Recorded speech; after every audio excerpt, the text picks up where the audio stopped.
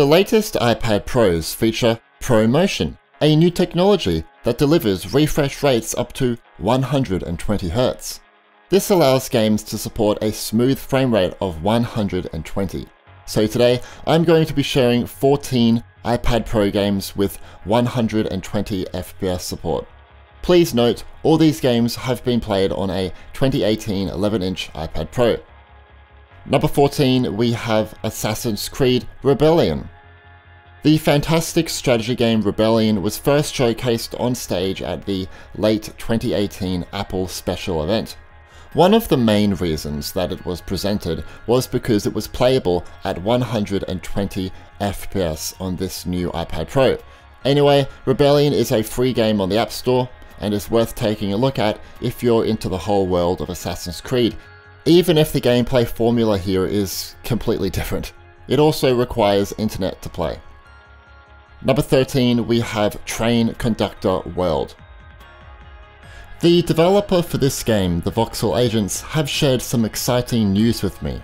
On the 29th of August, they are updating Train Conductor World to version 1.14.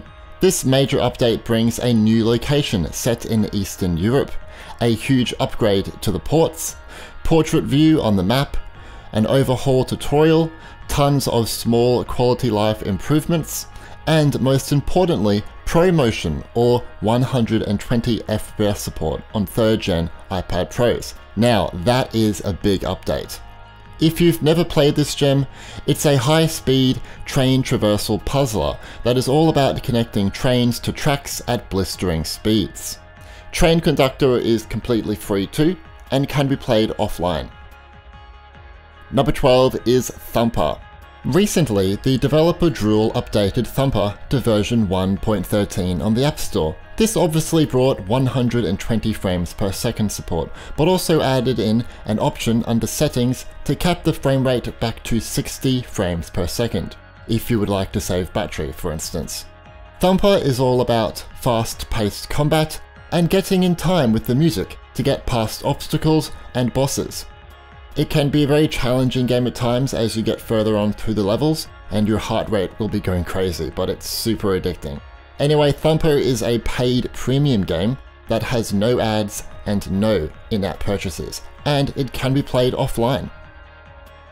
Number 11 is Tacticool. Tacticool fully supports 120 FPS at ultra graphics quality, but you have to enable this from the graphics menu under settings.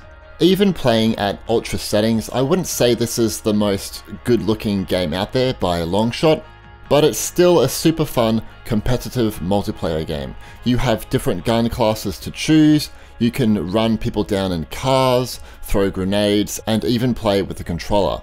But keep in mind, controller support is limited to gameplay only. Menu interaction must be done with the touchscreen.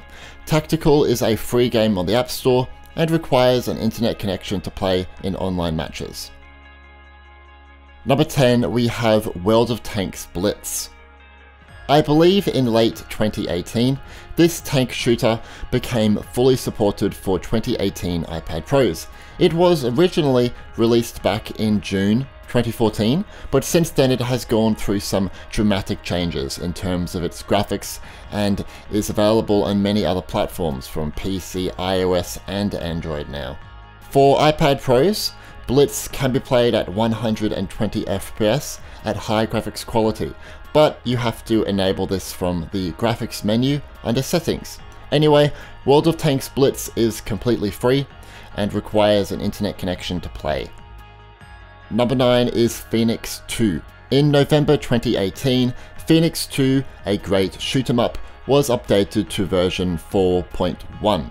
This update brought a new ship, bug fixes, increased detail and resolution of the first 40 ships, and obviously support for the new iPad Pros with wide color and 120 FPS support. If you want to know some more technical things, this game supports the Metal API, uses the dev's Flare engine, which was developed in-house. This engine allows the game to render the action with advanced graphic effects, such as bloom and an anamorphic lens flare. Phoenix Point 2 is completely free and requires an internet connection to play. Number 8, we have Alto's Odyssey. In January 2019, this atmospheric platformer was updated to version 1.0.6. This added ProMotion or 120Hz support. To use ProMotion, you must enable it via the in-game settings menu. Alto's Odyssey is such a beautiful game, and it caught the eyes of Apple, who awarded the developer Snowman the Apple Design Award winner for 2018. That's a great accomplishment. It also has controller support, and since it's a paid game, it luckily has no ads and no in-app purchases. It also supports controllers too. Number 7 is Vainglory. Sure, Vainglory was released back in 2014, but even today, in 2019, it's still a very good looking game and is one of the most popular games on the App Store still. Plus, it also features cross-platform support, so you can join matches between players across iOS, Android, Windows and Mac. That's pretty cool. For 2018 iPad Pro users, you can play in high performance mode, which enables 120 frames per second. To do this, you have to enable it via your iPad settings, not in-game. And I've said it in a previous video, but this is my favorite game to play with my Apple Pencil. It's almost built for it. From the UI, to moving your character, to targeting enemies and selecting powers. I highly suggest it. Anyway, Vainglory is free on the App Store and requires internet to play. Number 6, we have Rush Rally 3. Recently, I contacted the developer for this rally simulation game, and they confirmed that Rush Rally can be played at 120 frames per second. To do this, you have to make the target FPS max under the options menu. On the latest iPad Pros, you can play at a resolution of 2K with all quality settings put to high. This makes the game look pretty damn nice. Not nearly as good as the upcoming racer in this episode, but still pretty damn good looking. Rush Rally 3 also supports controllers, has online multiplayer matches, is playable offline, and is a paid premium game on the App Store. Number 5 is Critical Ops. Some call this shooter the mobile version of CSGO, and I can see why. Its competitive gameplay, modes, and audio definitely resemble that game. In late 2018, it brought 120 FPS support to iPad Pro. To enable it, you must change the target frame rate up to 120 under the settings menu. If you want to experience 120 frames per second, I'd say Critical Ops is one of the first games you should try because of its fast-paced shooting gameplay, for instance. Anyway, Critical Ops is a free game on the App Store and requires internet to play. Number 4, we have Grimvalor.